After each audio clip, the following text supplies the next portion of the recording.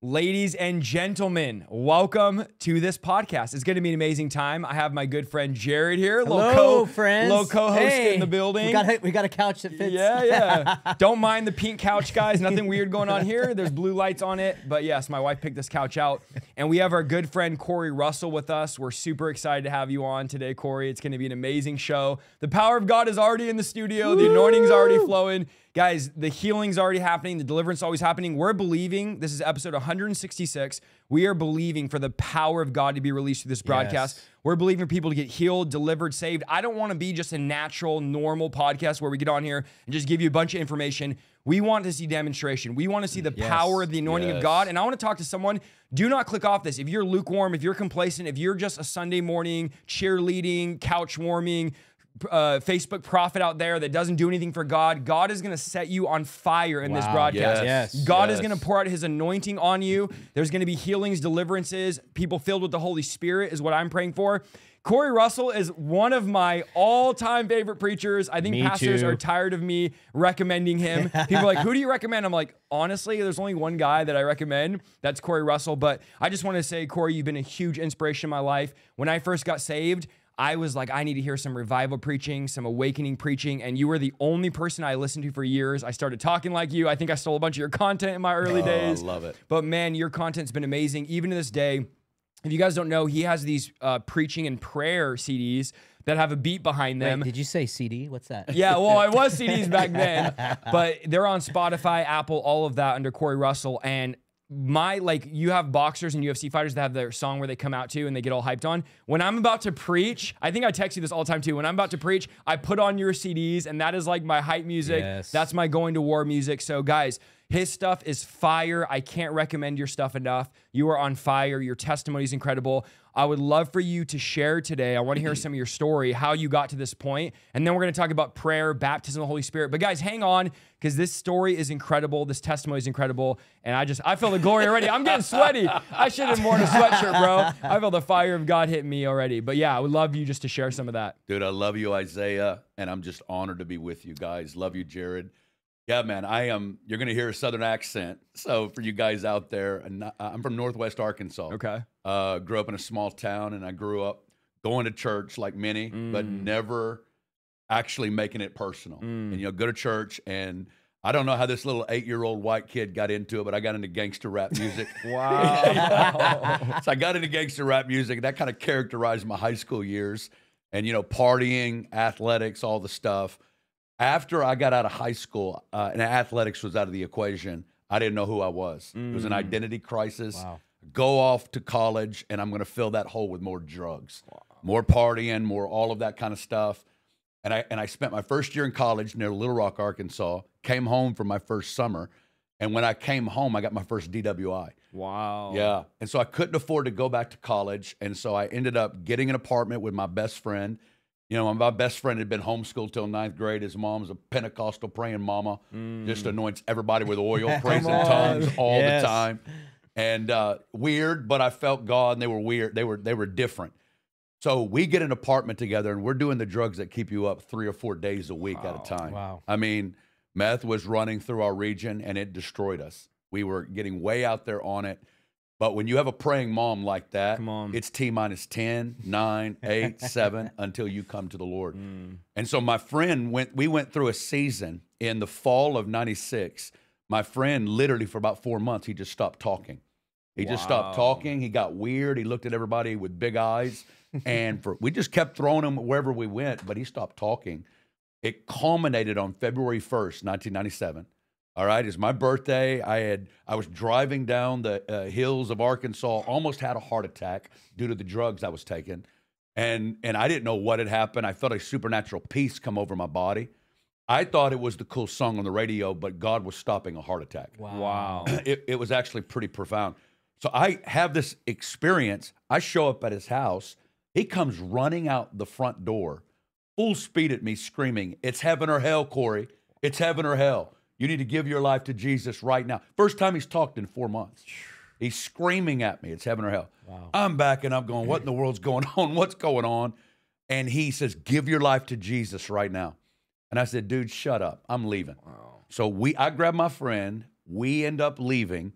And it was known that his mom led him through a 3-day deliverance, broke the power of the devil off of him. Wow, let's go. And literally just cleansed him completely. And he came back to Jesus. He got saved and I got angry. Wow. I felt betrayed. Yep. I'd put up with a weirdo for 4 months, and you don't get saved in my mind at 20 years old. You do that later when you want to be more balanced in life. Slow down then. You take these years to sow your wild oats and to do all these things. And so I was really angry. Well, he showed up at college. I was still barely in college. And he takes me to lunch and he shares with me that for those 4 months, the spirit realm was opened up to him. He was seeing angels.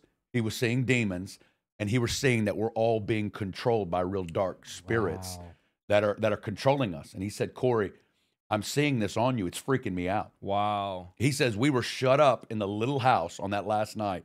And the voice of the Lord broke in the middle of the party that we were at.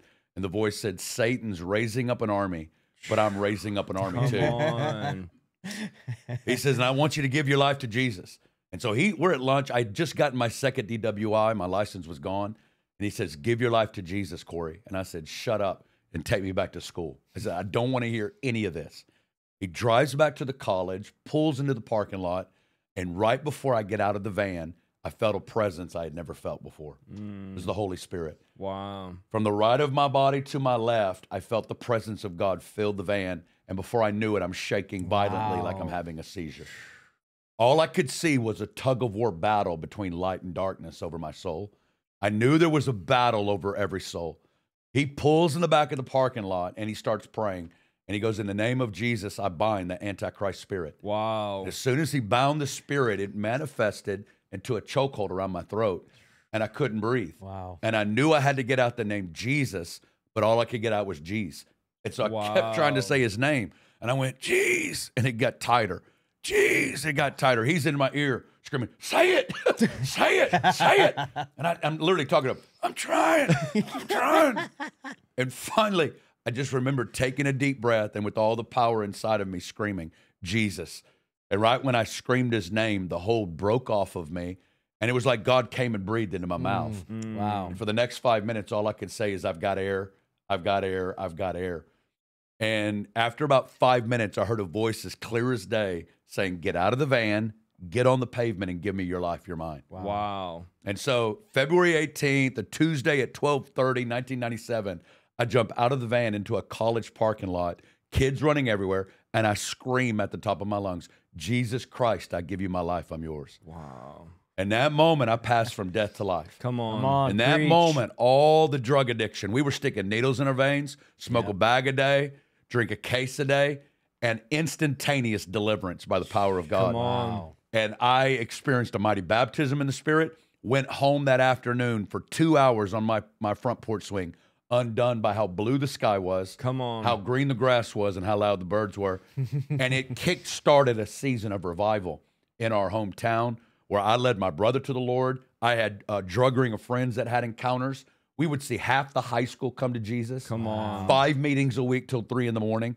And God invaded a small town in northwest Arkansas with the spirit of revival. And how old were you at this time when this was taking place? I was 20 years old. 20. I was 2 months before I turned 20, get saved. So now here you are preaching, you're praying. What led you into, a lot of people that maybe don't know you don't realize you have a strong emphasis on prayer. You are a man of prayer. When people are like, somebody needs to talk about prayer, who would you have teach on prayer? I always think of Corey Russell. You're a man of prayer. How did you get into this place where you go from revival, God awakens you? What brought you into that lifestyle of prayer? And then I want to also talk about how important that is. I think a lot of people watching this think prayer is something you do 5 minutes before bed. Lord, don't let any burglars break in my house. But people don't realize And bless prayer. their meal, too. Yeah, absolutely. Bless the meal. And a lot of Christians don't pray. They have zero prayer life outside of, like you just said, eating your meal or going before bed. How do you get in this place of hours a day in prayer, intercession, being a part of a ministry that is all about prayer? What led you into that place? Well, I connected the dots that what I was experiencing in that move of God was the result of the years and decades of the faithful intercession, the prayers that stores up, and I was reaping the benefit of someone else's labor. And so I began to connect with my best friend's mom and her friends.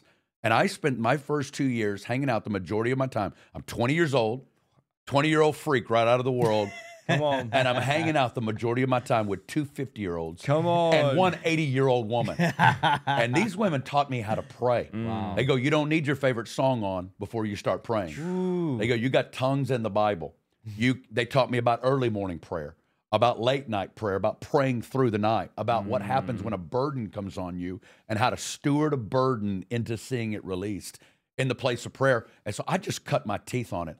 At the end of the day, I love the presence of God. Come on. I want to be near him. I want to be around him, and I want to talk it to him and look at him and hear him and ask him to do things in the earth. There's just this insatiable longing from the beginning. That's good. I want to be in the presence of God all the time. So good. And I want to have a time, and then I want to live in it. Yeah. And I think, Jarrod, a lot of people think God is boring. They think prayer is boring. That's really the anthem of our generation. Yes. Is God is boring. God isn't exciting. There's no fun in prayer. But what I've realized is the true place of encounter, the true place where you get lit on fire, where you become like God, is in the place of prayer. Yes. And so many people don't pray. They say they don't have time to pray. I always tell people Paul was the busiest person in history, yet Paul said, I pray without ceasing. Yes. So prayer is more than just a religious duty. What are your thoughts about people that are like, prayer is boring? I mean, you pray, I know, hours a day. What are your thoughts on when people are like, prayer is boring? There's nothing happening in prayer. What does an average like prayer session look like when you're going into prayer? Or Well, the most reason why it's boring, it's because our views of God are boring. We don't see him rightly. Preach. To see God rightly is to want to talk to him. And the fact is, he's boring in most believers' minds. It's because we've made a God in our own image. Come on. It's the essence of idolatry is the entertainment of thoughts about God that are unworthy of him. Wow. And so God is stunning.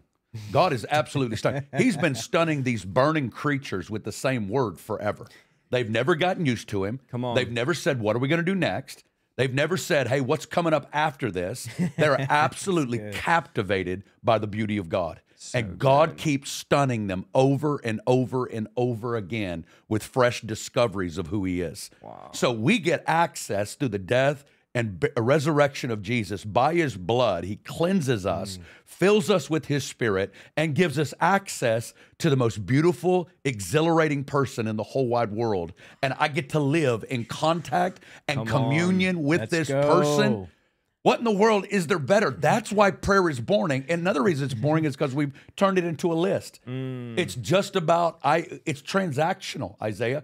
It's transactional. I'll come to you, here's my list, break in on these things, and then I'll serve you, or I'll put more in next week's tithe.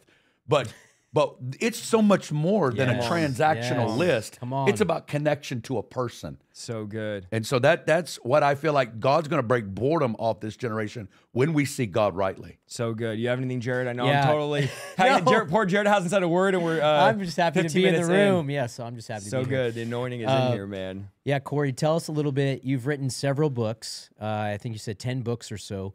But tell us 10 books. 10 Wow, books, I'm yeah. behind. Yeah, I've written like I've written 10 pages. Yeah, that's me too. So, Once in Bible college 7 years ago. one of your recent books, Teach Us to Pray. Go into a little bit about what And I'm going to share. link these. By the way, so let me say this as well. I'm going to link your books. I'm going to link your school in the description.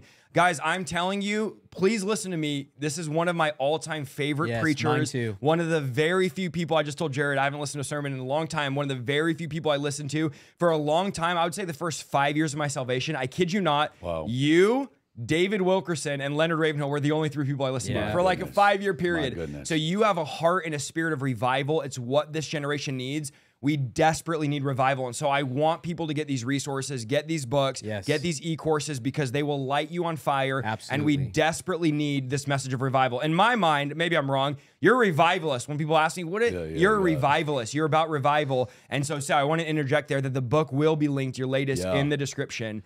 But yeah, I've so said good. at the end of the day, I want to be the Leonard Ravenhill of this generation. Wow. Come on. And I want to be the E.M. Bounds of this generation. E.M. Bounds wrote on prayer, and then Leonard Ravenhill preached on prayer, but more than all of it, I want to be a man of prayer. Come on. Good. I mean, the Teach Us to Pray, this is what blows me away, guys. The disciples were in a walking revival service with the Son of God for 3.5 years. They heard every message, witnessed every deliverance, healing, miracle, and the one thing they asked him was, Lord, teach us to pray. They connected the dots that Jesus' public life of ministry was the result of his private life of prayer. And I believe God wants to restore that cry from the church. Jesus, teach us to pray. Take us by the hand. And we need mothers and fathers that actually break through the shallow, break through the plastic, break through the before bed and before meals into a living, abiding reality that could take a generation by the hand and introduce them to God. So good. And so they asked Jesus, teach us to pray. And by the first lines of the Lord's Prayer, he's ripping up the prayer list. Because it doesn't start with asking for something, but looking at someone. Good. He said, I'm getting rocked over here. I had you on just for me. I might not even post this. This is my personal podcast. He goes, I'm like, when you pray, say, our Father in heaven, hallowed be your name. It doesn't start with asking for anything. It doesn't start with the request, but it connects us with who are you talking to? Who are we talking to? Most of us see God as a middle-class working dad with 7 billion children. wow, that is a word. Middle-class working dads have good hearts but limited resources. And we are talking to the inexhaustible, eternal, omnipotent, omniscient God who is limitless in his power, limitless in his glory, limitless in his generosity. He is rich and he's generous. And we need a restored vision of our Father. That's another big one right there. To stir up the word Father can stir up a lot of pain for many people. And I believe Jesus came to the earth to share his Father with the whole world. Wow, man, these one-liners. Oh, I'm going to fall over, guys. I'm going to fall over. He came to share it. And so I think there's a revelation of the Father. The foundation of the Father is what releases the spirit of prayer, because it's a spirit of belonging. And it's a spirit of inheritance and confidence in the house that releases authority. That's where you get that history. So I think it's our Father. He's in heaven. I think the throne room of God, the Revelation 4 throne room of God, God is inviting a generation to come to the throne of grace, to see the one shining and burning, and emerald rainbows surrounding, lightnings, thunderings, and voices. 7 lamps of fire, 4 living creatures full of eyes. I'm getting blessed. Come on. Who do not rest day or night, saying, holy, holy, holy. He says, hallowed be your name. Jesus takes us to the throne. And he says, guys, that's where prayer begins. And I think it's time for this generation to get out of just responding to whatever the cultural conversation is and ascend to the throne. And I think, too, a lot of people aren't praying. They're not spending time because they feel like they're not gaining anything when they pray. So we spend time on social media trying to gain a following, posting selfies, addicted to all the success in the world, and especially pastors. I meet a lot of pastors and leaders, and I'm sure you do too, that don't pray. They literally tell me, I don't pray. I don't remember the last time I got in prayer. And so I think a lot of us aren't like God because we're not spending time with God in the secret place. And Jesus tells us the Father is in the secret place. We're all mad about, oh, I can't find God. Where do I find God? I'm looking here, I'm looking there. You don't have to look to the New Age. You don't have to look to some occult religion. You can look to the secret place. The Father is in the secret place. And when you lock in with God, you start becoming like the person you spend time with. It's like the famous saying, I always say this, if you hang out at a barbershop, you're going to get your hair cut. And if you hang out with God, you're going to become like him. And sadly, to me, many of our secret places have cobwebs. Many people watching this live right now, you don't go to the secret place. You don't know how to pray. You've never gotten alone with God. And I've had these encounters with God in the secret place where I go, why don't I do this more? Why is it so easy to spend hours on TikTok, hours on Instagram, hours on Facebook, hours on YouTube and social media? And the moment I get in prayer, I'm immediately bored. I'm immediately tired. I mean, there's distraction. You call it the table of distraction. There's a war going on for the attention of this generation, and social media has been a curse in the distraction of a generation, distracting us from the place of prayer, distracting us from getting to know the God that you said made us in his image, not the God that we've made in our image, that wants us in the place of prayer. And I tell people, schedule it. If you have to, schedule everything else. Put it on your calendar. Make yourself pray. Your flesh doesn't want to do it. I don't pray when I feel it. I pray till I feel it. I tell my flesh to shut up. I'm going to pray. My flesh is weak, but my spirit is willing. And I think there has to be a forcing myself into the place of prayer until I develop that relationship. But I also want to ask you about tongues. I've seen this right now. I'm sure you're aware. There is an all-out assault, and I'm going to just say it the way it is. I don't care who's watching, make videos, reaction, whatever. there is a demonic assault on tongues. Yes. There's a demonic doctrine against tongues. There's a massive group of people on social media, pastors, leaders, that are saying tongues are not of God, tongues are demonic. There's no such thing as praying in tongues. There's only speaking in, another language and then it's interpreted, which of course we know Paul says that's not true. There's a tongue where it's you and God, no one understands. Yes. But I am seeing an all-out war on tongues, on praying in tongues. I got saved and filled with the Holy Spirit right there at the same time, speaking in tongues. Went from being an atheist to a revivalist. I didn't ask for tongues. I didn't know about tongues. Nobody laid hands on me, and it's revolutionized my life. Yeah. This year, I'm trying to pray in tongues every day. I'm trying to go hard on speaking in tongues, praying in tongues. Give us some of how much has tongues changed your life? How much of your prayer life is in tongues? And then also your thoughts on this whole tongues are not for today, which is just laughable. I have a hard time not laughing when I hear that statement, but I want to just hear your overall thoughts on tongues and praying in tongues. The devil doesn't waste his time on things that don't hurt his kingdom. That's good. And if the devil has worked overtime to divide the church over one issue, it's over the issue of tongues. Yep. The devil is showing his hand. And I believe by the amount of division and demonic activity against it. In 1 Corinthians 14, verse 18, the Apostle Paul is looking at the Corinthians who are zealous for spiritual gifts, zealous to move in all the stuff, and he dropped the most gangster verse in the whole wide world. I thank God I speak with tongues more than all of you. He lived in this. He constantly was, whether he was traveling or working or in prison, in between, everywhere. I think it's the greatest secret to his devotional life. Yep. I think it's the doorway to the man that walked in the realm of revelation, the man that walked in the character of Christ, in the holiness of Christ, in the power of Christ. Good. The doorway he gave us is, I thank God I speak with tongues more than all of you. Yeah, that's super The good. busiest man that's ever lived. And the devil is worked overtime. We don't see one verse that says that all of that ended in the first century. We don't see one verse that says it's ended. Yet the enemy is seeking to steal this from a generation because it's the doorway into the treasure chest of heaven, into the knowledge of God. Guys, I can't even begin to talk about what it's done for me. I got thrust into it when we first moved to a place early on in our ministry and in our life. And we would get just demonic warfare in the middle of the night. Wow. And we would have things like literal things come up in the room trying to intimidate us, things hitting our child, nightmares, torment, all kinds of stuff.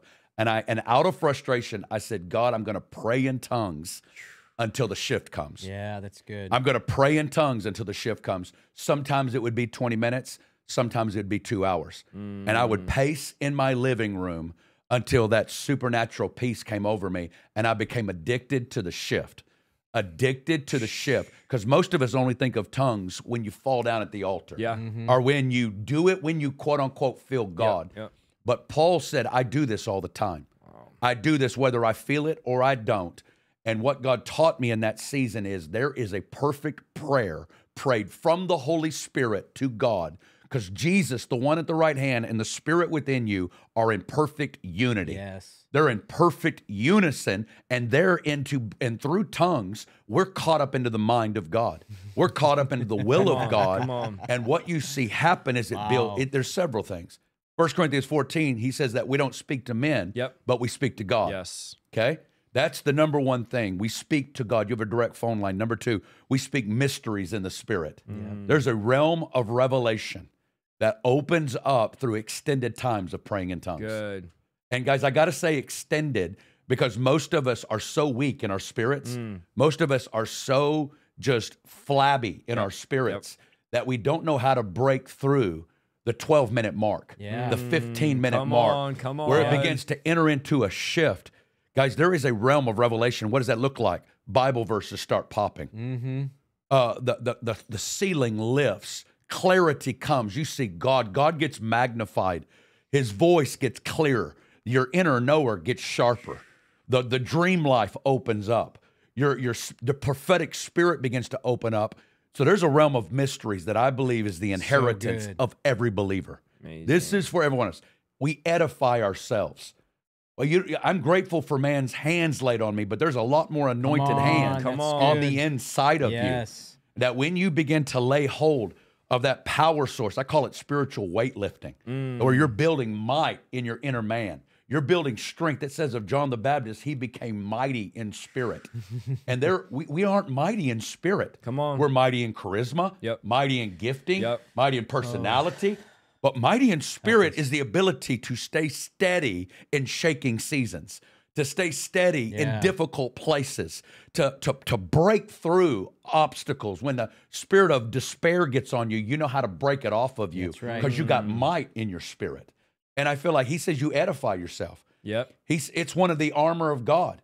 You know, he's given us two offensive weapons, the sword of the Spirit and praying with all prayer and supplication in the Spirit. And it's praying in the Spirit that wields the sword of the Spirit. And most of us are trying to wield a William Wallace sword with a Minnie Mouse spirit. Come on. Preach. A William Wallace sword with a Minnie Mouse spirit, because it takes might to wield the word of God. Jesus fought. It is written.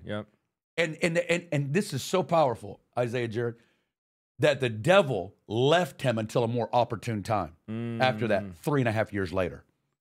Most of us get a breakthrough on Saturday, and the demon says, okay, I'll see you on Tuesday. Come on. I'll see you on Tuesday. When you get back around the TV, or you get back around that website, or you get back around, I'll see you in a couple of days. Jesus's power broke the devil touching him or even being near him for 3.5 years. Wow. That's the kind of power I want coming out of my mouth, and I want to see a generation get into this, wielding the sword of the Spirit.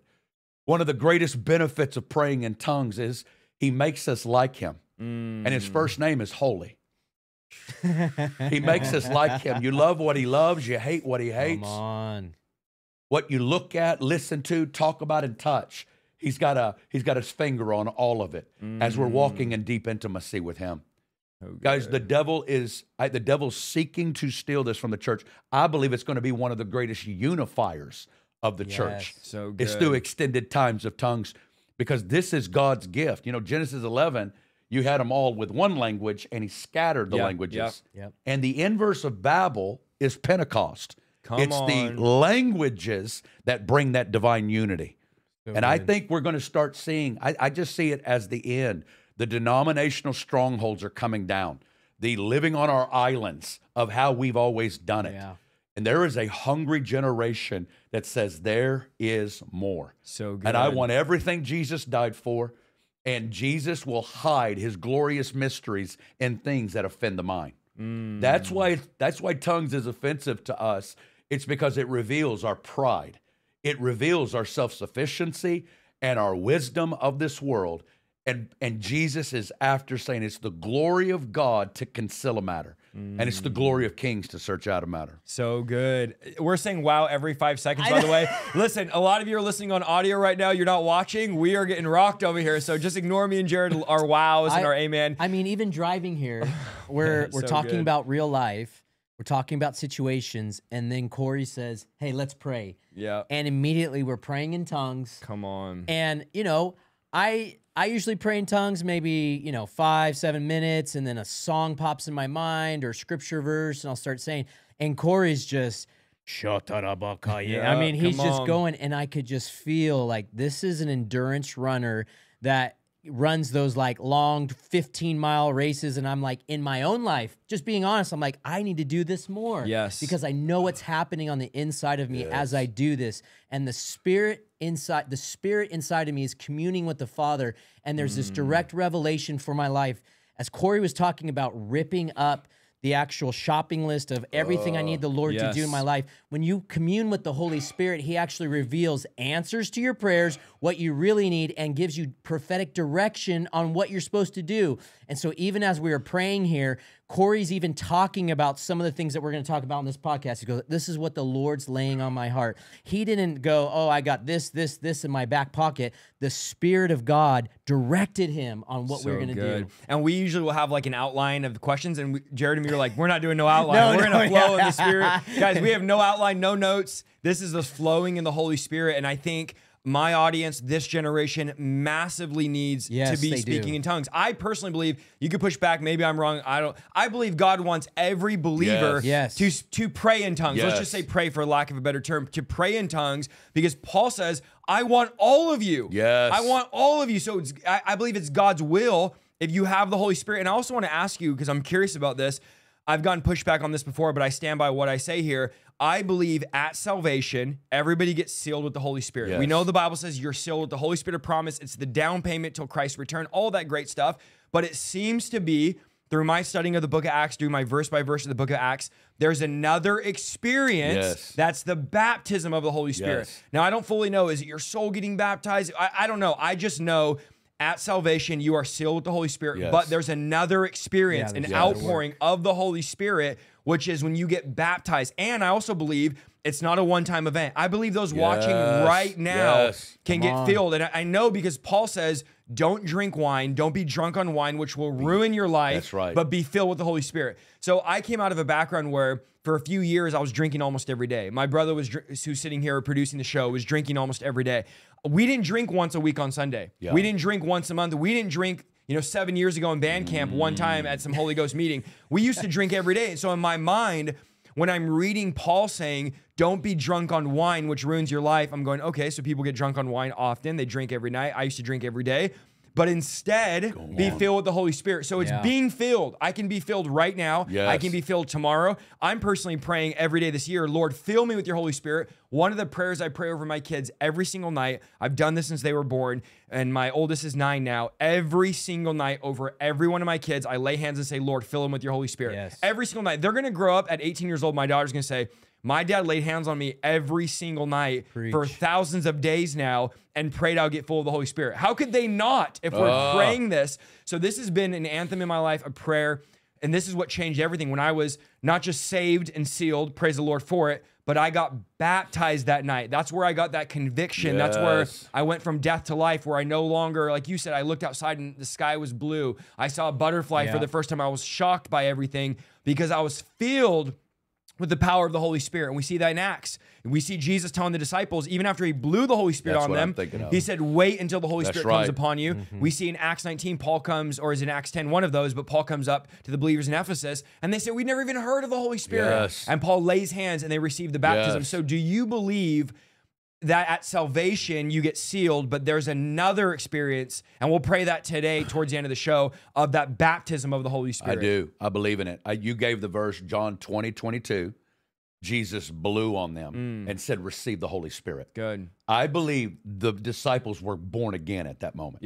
They were born again at that moment. There's a difference between Holy Spirit in you and Holy Spirit upon you. And I think we have to discern the difference between him in us and on us. He gets in us at salvation. He comes on us at the baptism of the Spirit. In us is for me. Upon us is for you.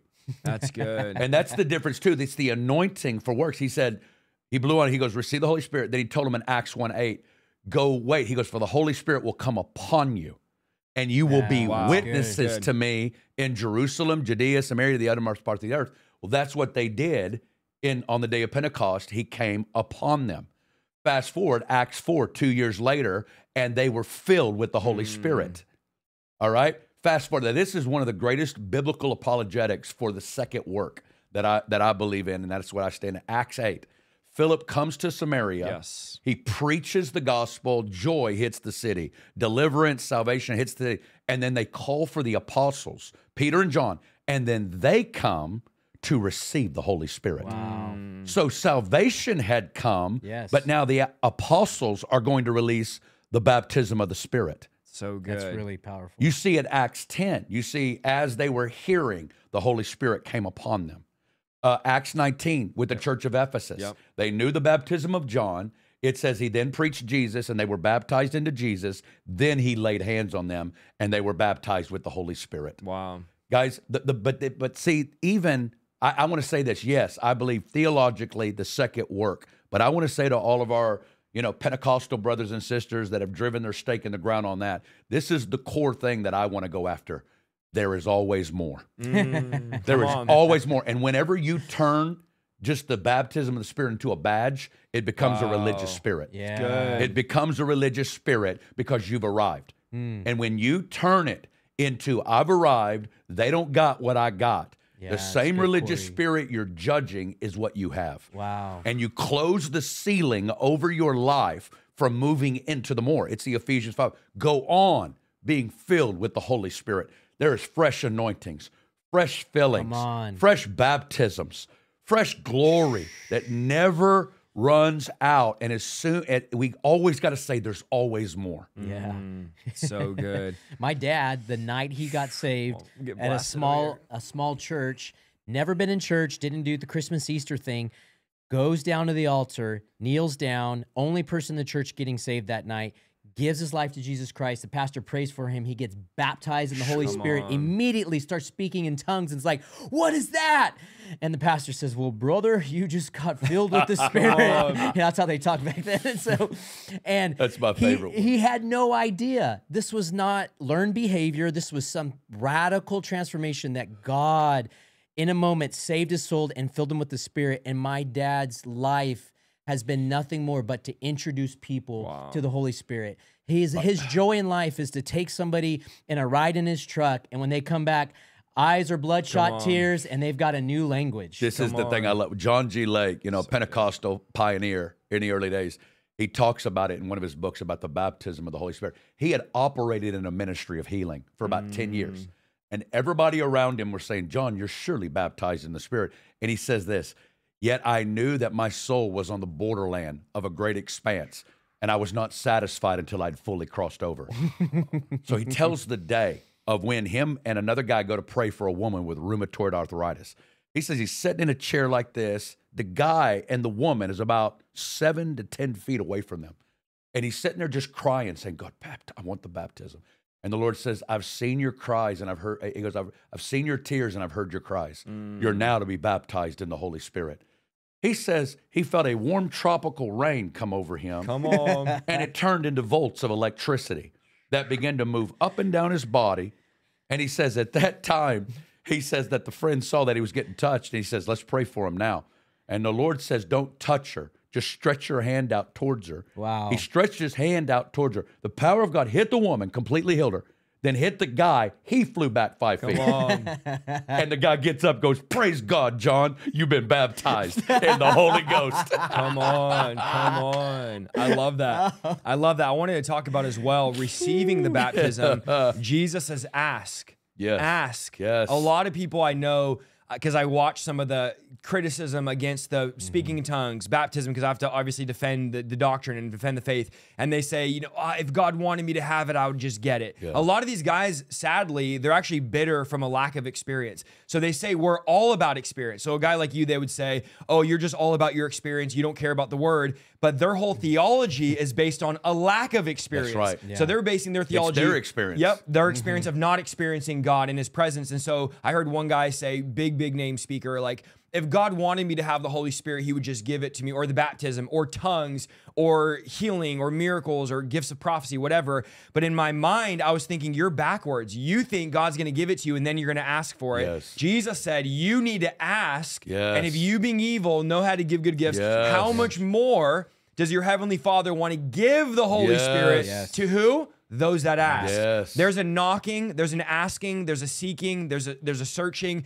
There's something about my pursuit. And so we have people right now that are going to be in the chat. We have people that are going to message us and say, I'm discouraged. I've been praying. I've been asking. And I tell them, keep asking. Yes. Keep knocking. Yes. If you're watching this, don't be discouraged. Don't be dismayed. Yep. You're sealed with the Holy Ghost. You're saved. Ladies and gentlemen, you are saved, sealed with the Holy Ghost. There is that other encounter. There is that speaking, that praying in tongues. There's that power encounter. And instead of being critical, negative, bitter, angry, resentful, unbelief, all of these things about it, what if we spent right now going, I'm going to ask for this. I'm going to ask. I had one lady come to our conference. Will you pray for me? I've been wanting tongues, all this. Yeah, we're going to pray. We're going to pray. Didn't get it. We're going to pray. We kept praying. I prayed for her 3, 4, 5 times. I told her, go home tonight, get alone with God, sit on your bed and ask him for the Holy Spirit. Because we're in a loud conference. Everybody's screaming, shouting, speakers loud. The bass is blowing her hair. She doesn't even, we could barely hear anything. I said, go home and ask. Sit there. She's been 20, 30 years, something like that. She's been asking.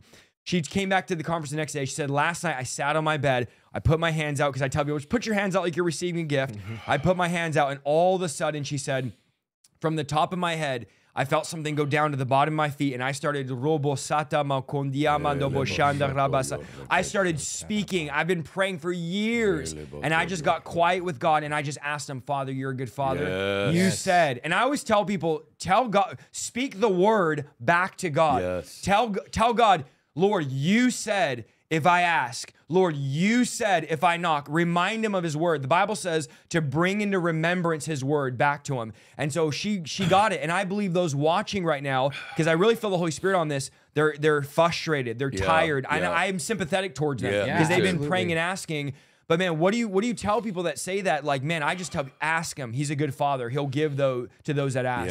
Yeah, I think it is that. I think we need to dial down, look at him, and ask him. And I think we need to remove, I see it many times, like every gift of the Spirit, many times God, even when it comes to prophecy, God will give you a little bit. It's good. And he requires you to step out in faith with a little bit. Yes. So true. And that blows open the door. Yeah, it does. That's how all the gifts, because there's an element of faith. Yes. There's a stepping out. And a lot of us want God to knock us down, open up our mouths, and start moving our tongues. Come on. Well, because God, I'm not going to control anything. Come He doesn't on. do it that way. John 4 says he will spring up. There'll be a springing up. John 7, a breaking out, which means there'll be a slight springing up. And there is a moment where God wants you to look like an idiot. There is a moment of looking like a fool in the mind's eye. I was just going to say that humility. steps out to say, God, I'll take the syllable. I'll take the phrase. And I'm going to reach out and let my spirit reach for God. And I find that if you step out when those waves come in, do it alone. Do it alone in your closet. Do it alone in your bedroom. When you're alone with God and you feel those waves come up, step out. Good. And watch the dam get broken open in your life instead of getting out of this idea of God coming and controlling your person. I love that you said that, because a lot of people, they want to pray in tongues so bad, but they're like, I'm just going to wait. And I pray for people and see it all the time where they start feeling, I say, when you feel a bubble up, like you just said, when you feel something coming stirring, open up your mouth. That's it. And the Lord will fill your mouth. And he told the disciples, you go before the courts and I'll bring to remembrance. Open your mouth and I'll bring to remembrance. And a lot of people, they want God to make them do it. They want God to force them. Paul says this, when you prophesy, he says, take turns prophesying because each one of you are in control of your spirit. Wow. So prophecy is not this spontaneous thing where, I start prophesying. You actually control your spirit. That's right. You open up your mouth and you prophesy by faith. And the same way with tongues is a lot of you watching right now, you need to open up your mouth as you feel it bubble up, as the Holy Spirit's filling you. Of course, we're not telling you fake it, but open your mouth and speak out. And the Holy Spirit will pray back to God. The Bible says, who can know the mind of God but the Spirit of God? Right. So the Holy Spirit, Romans talks about him praying the perfect will of God. When I know not to pray, the Spirit himself, when in wordless groans, prays through me. It's such a beautiful thing when you get this baptism. It's so life-changing. Now, there is an element to laying hands. We know Paul laid hands and they received it. And we lay hands in our services. You do, Jarrod does, I do. We pray. If you want it, we're going to lay hands and pray. But no one laid hands on me when I got it. And we know in Acts chapter 10, when Peter's preaching to Cornelius' household, as Peter's preaching, remember guys, Peter didn't even believe that the Holy Spirit had validated the Gentiles or at all. He didn't believe. But the Bible says the Holy Spirit came upon them. They started speaking in tongues. And then Peter's like, well, we should baptize you. But then Peter goes back and says, God is extending this message of grace to the Gentiles. And here's how I know. As I was preaching to them in Cornelius' house, they got baptized. And that baptism was God validating the messages, not just for the Jews, but now also the Gentiles. And then Paul later will say, actually, God came to the Gentiles to make the Jews jealous because they didn't want the message. But man, I see that and go, as Peter's preaching, wait a minute. You're telling me right now, as people are listening in their cars, they're driving for Amazon with the earbuds in, watching this podcast right here on the live, you're telling me they can get full of the Holy Ghost while we're preaching? Right now. Absolutely. Yeah. Right now. 100%. You don't have to wait till, well, we're going to pray in 20 minutes. No, you don't have to wait for 10 minutes till we pray or 15 minutes. God can baptize you in the power of the Holy Spirit. It's the most life-changing thing that'll ever happen to you. Absolutely. You got something, Jarrod? I know we're just blasting at it. We're just like... Well, I thought it was really important too that you brought up the element of faith, because while some people will just get it immediately, there's other people that I've seen when I prayed for them, you know, it's a syllable at first, or it's just them stepping out in faith. And the same thing with the gift. If you're getting a word of knowledge, sometimes I just see somebody and I get one word and I'm like, God, I have no idea what's going to happen after that word. But as I open my mouth and I say, you right there in the red sweatshirt, I hear the Lord saying this, and then boom, the download of heaven comes. And it was me being willing to risk, Come on. take a step out and go, oh, I hope I land on something solid. That's it. And as soon as I did that, and some of you that are watching right now, I just want to encourage you.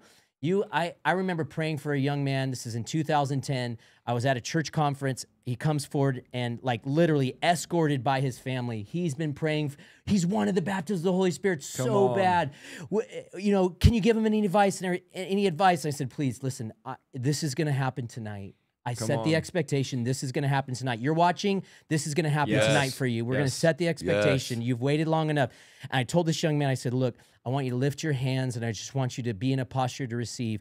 And I said, as soon as you feel anything, just by faith, open your mouth. Forget the demons in your head that say, you're making it up. Don't worry. That's just regurgitated. You're listening to who so-and-so's tongue, all that stuff. I go, cut all that out and just open your mouth and see what happens. And he's like, okay. And in about T-minus half a second, this young man was filled with the Spirit, spoke in tongues, and the whole place went wild.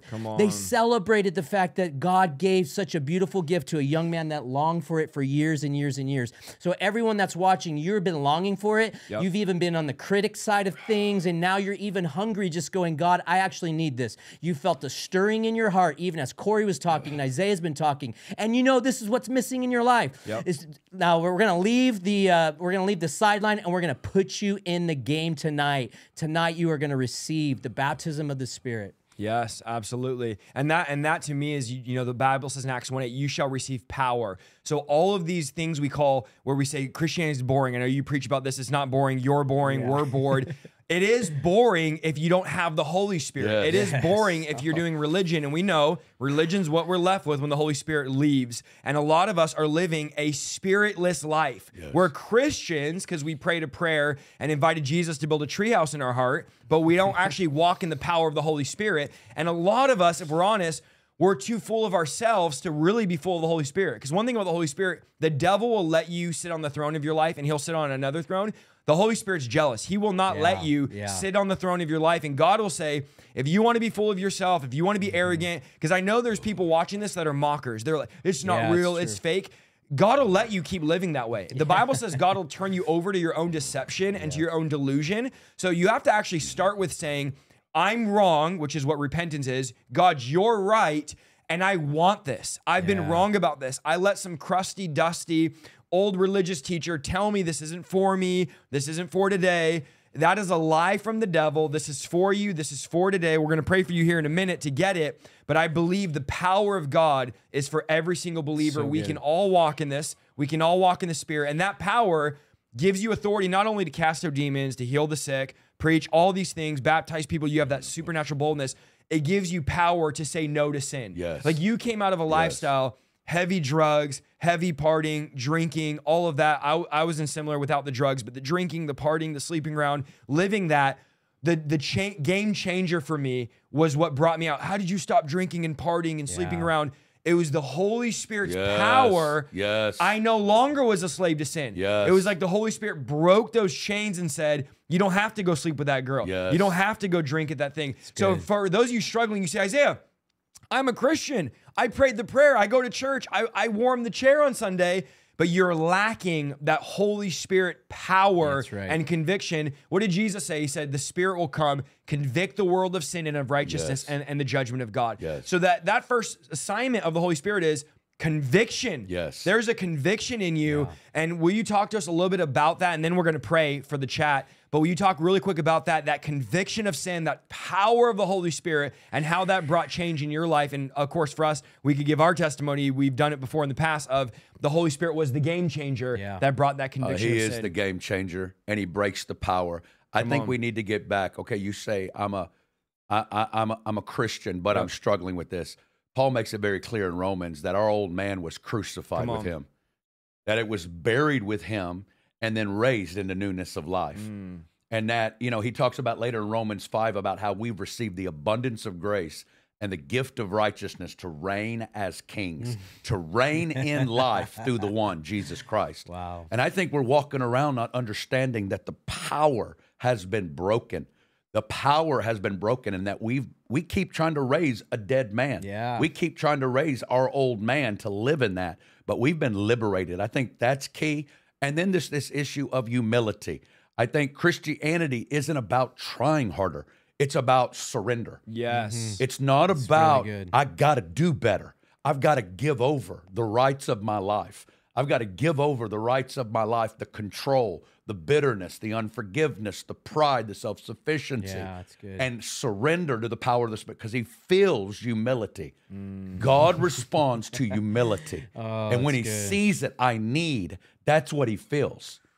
And so it's this core reality of I need you, God. Yeah. He convicts, he empowers, he fills, but So you good. got to surrender and Yes. invite him into that spot. So good. I think the first thing you see Jesus preaching was, of course, the first word out of his mouth in his sermon was repent.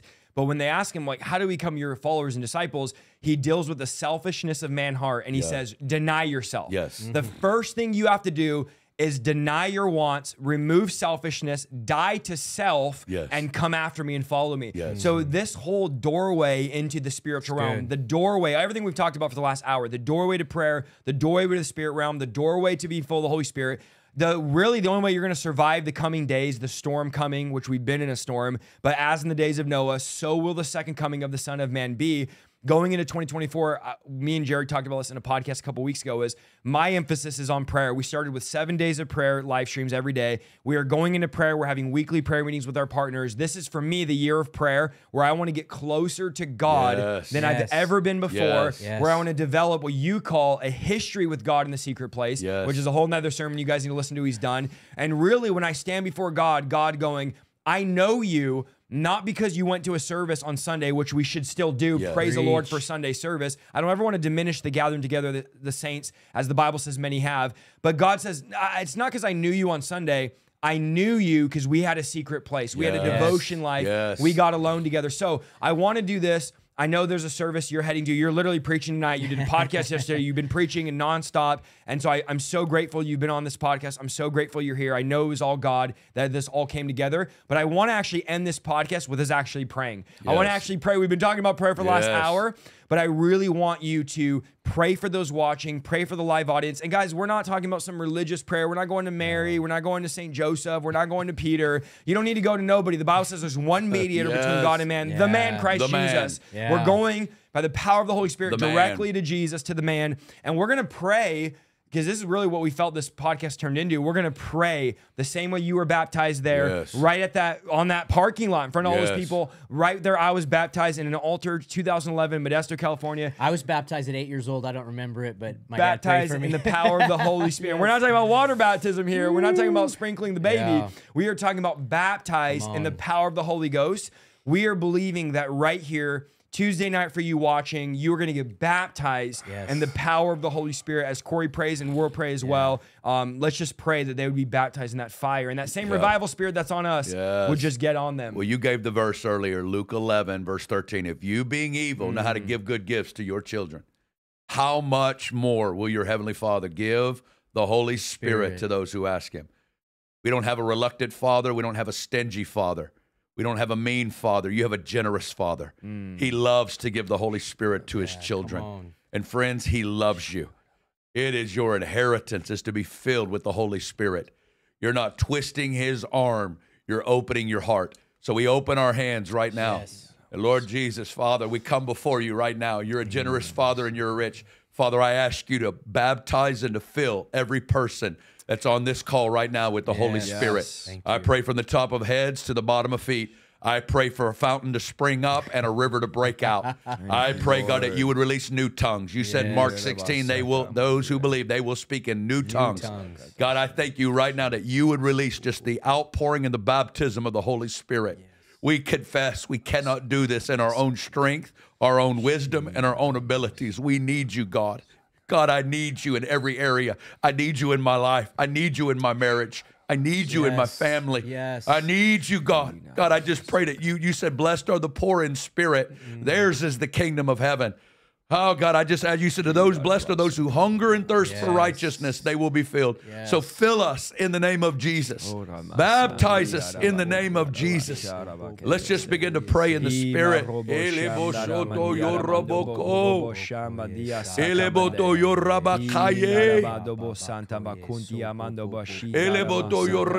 Put your eyes on the throne of God.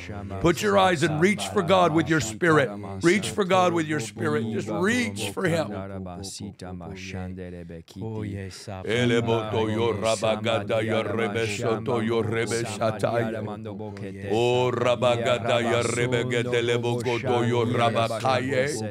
O rabagada yo rabasoto yo rabakaye. O rabagada yo robogodo yo rabakaye.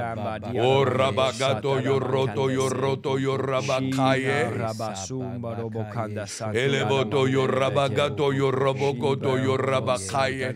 Fill cars right now. Eleboto yo rabakaye. Fill cars right now with the glory of God. Fill bedrooms right now with the glory of God.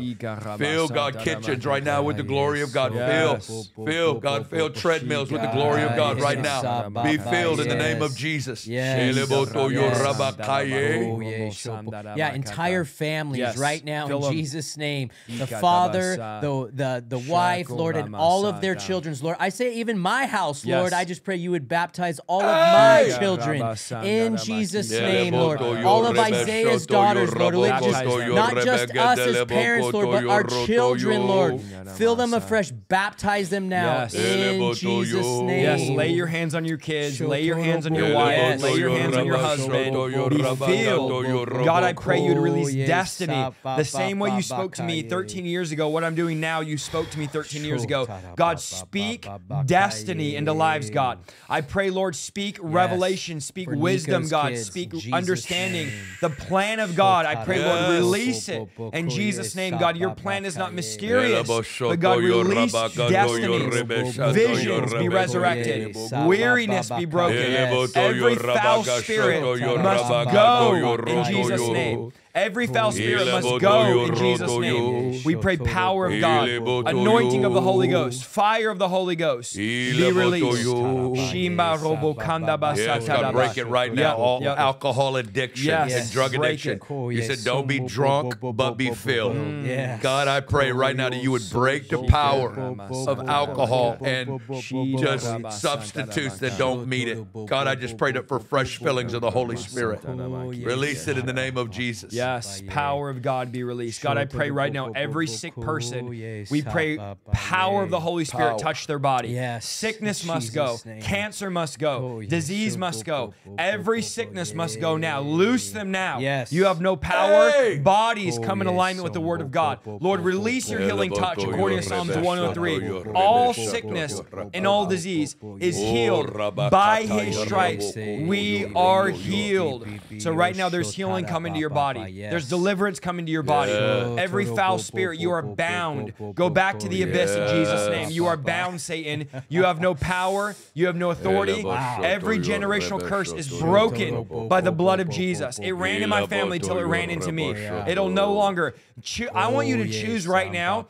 I will pass down generational blessings, not generational curses. The Bible says choose today that you'll pass down blessings instead of curses. Be blessed or be cursed, the Bible says. And today we choose for our kids blessing. No more distraction. No more compromise. No more living your whole life in front of video games, living your whole life in front of TikTok. No more pornography. The power of lust and perversion is being broken. And I really feel this. God is breaking that homosexual spirit right now. God is breaking that homosexual spirit. It's being broken. Perversion and lust. Broken. Thank you, Lord. Corey, lead them in that prayer that you ask us to pray for our eyes. Yes, our eyes, God. Yeah, put your hands over your eyes right now. I want you to see the man with fire in his eyes. See the man with fire in his eyes and just say, Jesus. Repeat this after me. Say, Jesus. Jesus. I ask you to forgive me. Ask you to forgive me. For opening my eyes. For opening my eyes. To all forms of perversion. To all forms of perversion. Jesus, I'm sorry. Jesus, I'm sorry. I ask you right now. I ask you right now. For your blood that was shed at Calvary. For your blood that was shed at Calvary. To wash over me now. To wash over me now. From the top of my head. From the top of my head. To the bottom of my feet. To the bottom of my feet. I receive your cleansing. I receive your cleansing. I receive your washing. I receive your washing. And in the name of Jesus. In the name of Jesus. I shut every door to darkness. I shut every door to darkness. I break all agreement with darkness. I break all agreement with darkness. And I sever every tie with darkness. And I sever every tie with darkness. And in the name of Jesus. In the name of Jesus. I open up new doors. I open up new doors. Doors of light. Doors of light. Truth. Truth. And revelation. And revelation. In the name of Jesus. In the name of Jesus. Satan. I command you. I command you. Leave my mind. Leave my mind. Leave my emotions. Leave my emotions. And leave my desires. And leave my desires. You are not my master. You are not my master. And I'm not your servant. And I'm not your servant. Jesus is my master. Jesus is my and master. I'm his servant. And I'm his servant. So I command you to go. So I command you to go. Go. Go. Go. Go. Now just open up your hands. Just say, Father. Father. In the name of Jesus. In the name of Jesus. Open up my eyes. Open up my eyes. Thank you, Lord. Thank you, Lord. Touch our eyes, God. Yes. Anoint us, God, with eye salve. Yes. Thank you, Lord. And some of you that are watching right now, you're like, this is the longest that you've probably prayed in a long time. And I just felt the Lord want to encourage you is that you can develop this secret life of prayer too. Like this could be, I always tell my kids, I have a secret life that nobody knows about. Come on. It's not hidden sin, but it's this hidden life with God that I have not told anybody out. The mysteries that he reveals to me, the things that he speaks to me, I've got this secret life. And I feel like the Lord wants that for you. So good. He does, and it's okay if that secret life gets found out. It's okay if somebody bumps in and goes, what was Dad doing in his, oh, wow, sorry, Dad, I didn't know you were praying. I didn't know that you were seeking the face of God. And Isaiah, I shared this before, that I heard a noise when I was 8 years old at 5 a.m. and I got up to go use the bathroom and I saw my dad's secret life. He was on the floor with his hands down, with his face in his hands, just praying in the spirit, crying out to the Lord. And I saw the secret of my dad's strength, how he could get up every day and continue to provide for the family, but yet his heart was so in tune with the Spirit and so tender to the Lord. And I knew that, oh, that's because before any of us awake, my dad has already met with the Lord. So good, so good. I remember they asked David Ravenhill, what kept you from sinning, from partying, from drinking? And he said, literally the one thing, every time I wanted to party, drink, go out, I would get an image of my dad at 4 in the morning praying on his face, crying out to God. His dad was Leonard Ravenhill. And he said that right there kept me from being in the world, kept me from sin, and made me want to be a man of prayer, a man of revival, a man of holiness. So bring your kids in and invite your kids into your prayer closet. Teach them to pray. This is your job as their parent. But man, the anointing is so strong. I know you have modulars, e-courses, and a schooling to teach people to pray.